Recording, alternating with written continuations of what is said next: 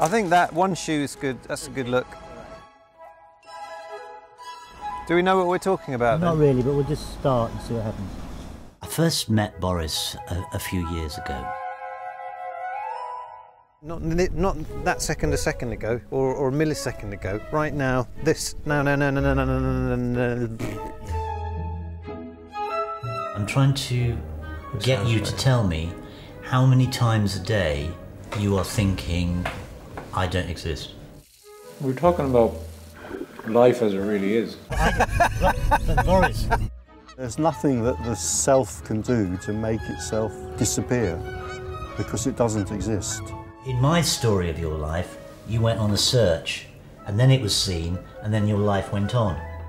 He had an experience. It was just a flash, and in that flash of nothing, there was everything. Sometimes I feel with Boris, he's not covering things up, but not always acknowledging their significance. Whilst I can understand his apparent satisfaction with where he got to, I've always wondered, so what? When you're talking to me like this, do you ever feel the need that I wish To slap you? Yeah, but I wish the guy could just fucking accept it and shut up. Maybe that's not answerable, maybe that is unknowable.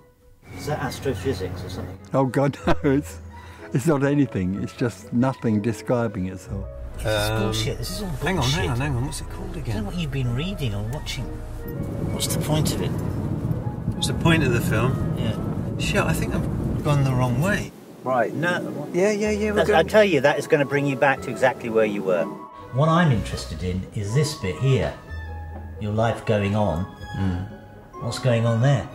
It's like when there's an itch in your foot, what does it feel like when it's not there anymore? Well, yeah. That's what it feels like. Well, that's a good analogy, I think. Yeah.